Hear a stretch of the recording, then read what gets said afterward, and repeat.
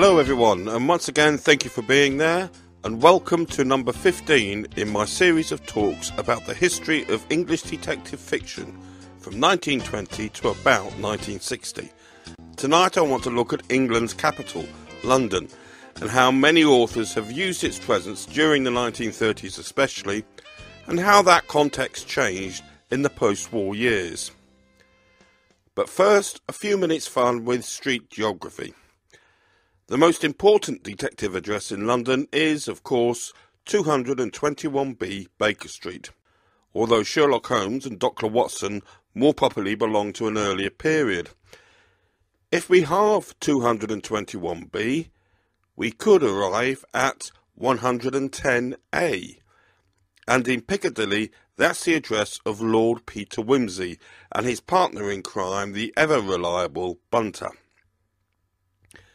Before we leave Piccadilly, we might want to search, in vain I'm afraid, for Bottle Street Police Station, and next door is the home of Marjorie Allingham's Albert Campion. We could also look for Whitehaven Mansions, spelt variously, where we could meet Hercule Poirot. However, as we look more closely at the genre, we find that these famous London detectives concluded many of their most famous cases not in London, but in the provinces. Yes, Dorothy L. Sayers provides some excellent pictures of the London club life, the advertising and commercial world, and the social network of Wimsey's class. But I don't think we identify with Wimsey, Poirot and Campion with London in the same way that we think of Holmes, for example. Even Inspector French, that stalwart of the Met, from the pen of the genre's top performer Freeman Wills-Croft, ached to get away from London and was always happy to investigate beyond the junctions of the provincial branch lines. Things were to change after 1945, and I will discuss that later. Now, that's not to say that great detective novels could not be set in London. An early thriller was John Buchan's The Powerhouse, where he demonstrated how the streets of the capital might quickly become enemy territory. And the books do seem to work best when London, the home and friend, becomes something of a threat. Marjorie Allingham's Tiger and the Smoke and Christiana Brand's A London Particular both show how much the London fog can be used to portray a scary city. Now, I've always been interested in how writers of detective novels in the 1930s frequently used the offstage presence of the capital. It was an essential element in drawing the picture of the quiet parish where nothing ever changes except for the location of this year's body. Where murders happen in the provinces and in the village, and that's where we find many of our bodies, London developed an important role in justifying the idea of a closed and relatively cut-off community beyond the reach of Big Ben.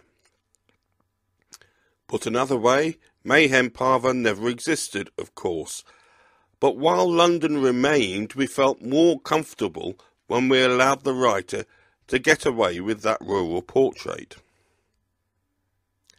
London became a place to disappear to. When it was necessary for a witness or a suspect to be out of the way at a particular moment in the story, a mysterious trip to London, often to see a doctor or a solicitor, became a convenient curtain to draw across the immediate proceedings. Agatha Christie used this more than once, but especially effectively in Murder in the Vicarage, where the vicar's wife is absent from the rectory and unaccountable at the time of the murder. We quickly become suspicious of her alibi that she had been in London for the day. Oh yes, we are quickly alert when it comes to a delayed London train. And it is only at the end of the story that we learn that her absence is not only explained, but is shown to have been an especially tasty red herring underpinning a rather nice subplot. I hope I haven't spoiled things here.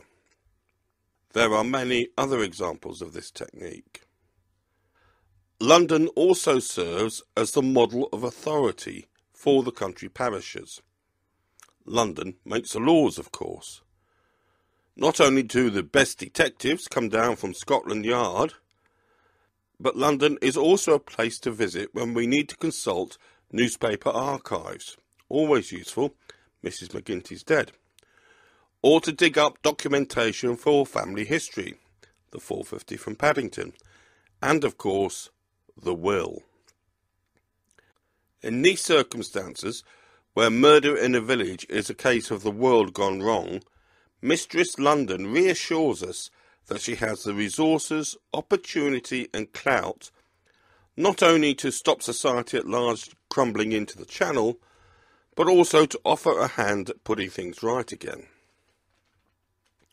The cosy mystery implies a closed circle, where the detective needs to employ flair and detective thinking to solve the murder.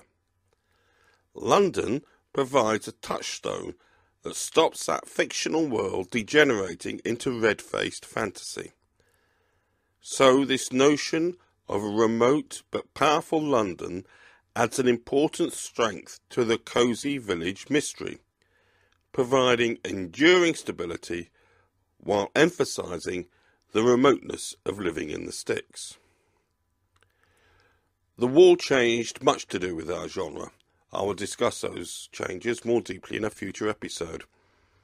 Population was more mobile, families brought cars, and London could not be presented as being so remote, although many authors still use that context to give their stories a period feel, Ngaio Marsh and Agatha Christie for example.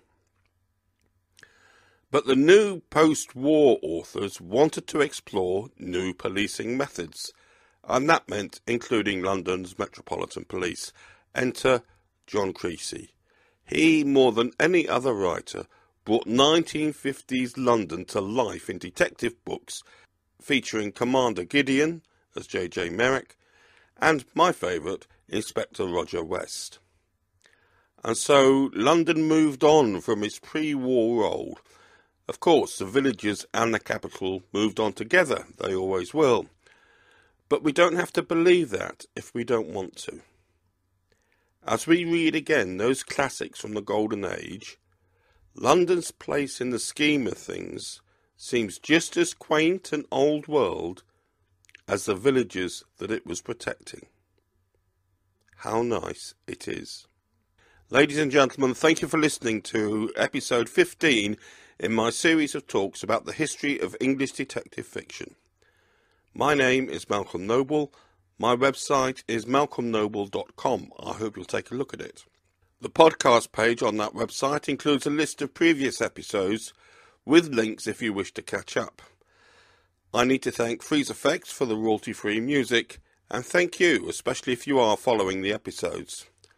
I hope that you will join in with those enthusiastic and very keen-eared listeners who have been in touch.